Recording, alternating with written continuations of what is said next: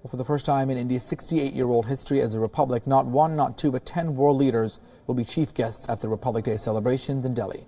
India is playing host to all 10 leaders of the Association of Southeast Asian Nations, or ASEAN, this week.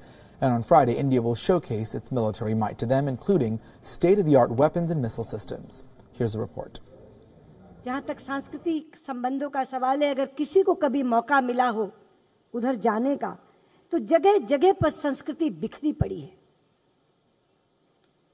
इतिहास गवाह है इसका। और दो चीजें हैं जो मुख्य रूप में भारत और आसियान देशों को जोड़ती हैं।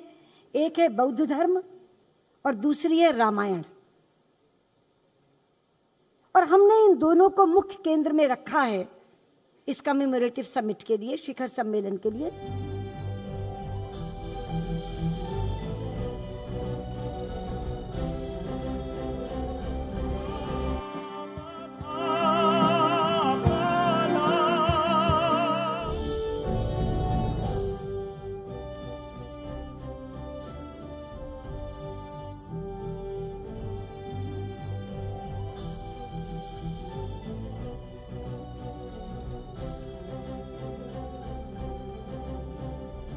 Mr. Lim Jock Hoi, Secretary General, ASEAN.